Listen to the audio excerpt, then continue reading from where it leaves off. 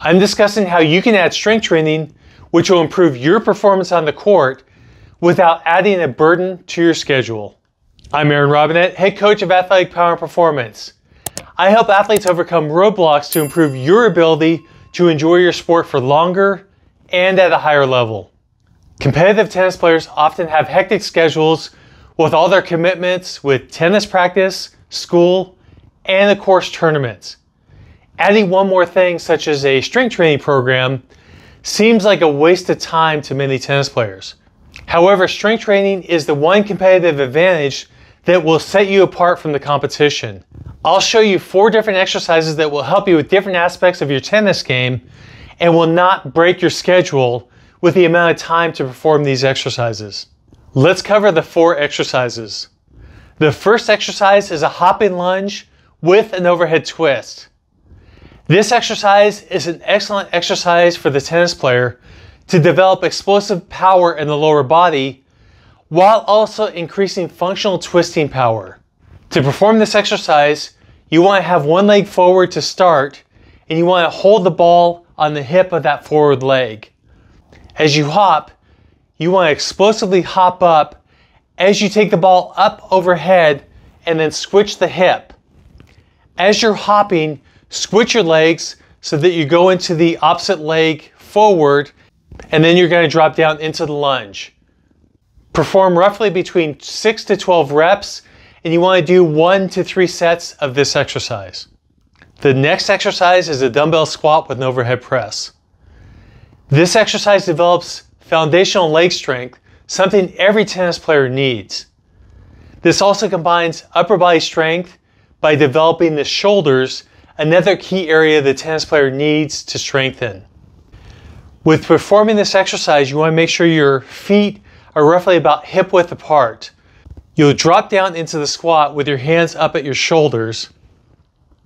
As you start to raise up, at the top, you'll start to lift up into the squat. As you start the up phase of the squat, you want to start raising your arms up overhead. By the time you get to the top of the squat, you want to have your hands roughly all the way up into the top end of the overhead press.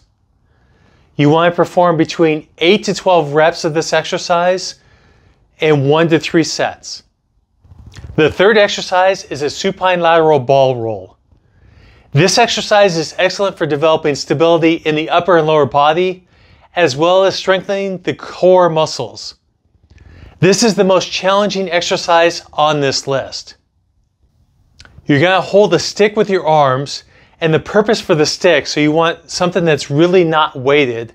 The purpose for the stick is when you start to get out to the side, you can tell if your arms are parallel to the ground or if one side of your body is dropping or the other side is dropping.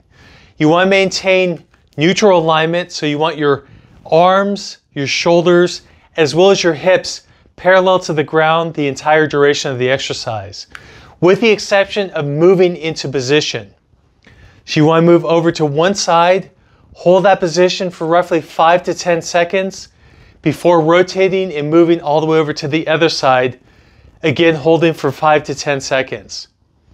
You want to perform between 5 to 10 reps and 1 to 3 sets of this exercise. The final exercise is a deadlift with a bent over row. This exercise develops the lower body, the mid-back, and is excellent for developing strength and posture for the tennis player. This can be a little bit of a complex exercise. What you'll do is you'll have a barbell. You want to drop down into the deadlift. When you come all the way up, then you want to bend over into the bent over row position. Do 1 rep of a bent over row, stand back up, and then perform the next deadlift. That constitutes a single rep of this exercise. You want to perform 8 to 12 reps and 1 to 3 sets of this exercise. The biggest key to adding strength training without adding a bunch of extra time that you would need to somehow fit this into your schedule is choosing exercises that train multiple areas at the same time and only performing 2 or 3 of these exercises per workout. That way you can add effective strength training that only takes about 15 minutes or less to perform. In this video, I'm just showing a few key exercises you can add to a busy schedule. For a deeper dive into unleashing the athlete within, get a copy of my book, Athlete Unleashed. Also check out my online program and individual coaching options at athleticpowerandperformance.com. That link is in the description below.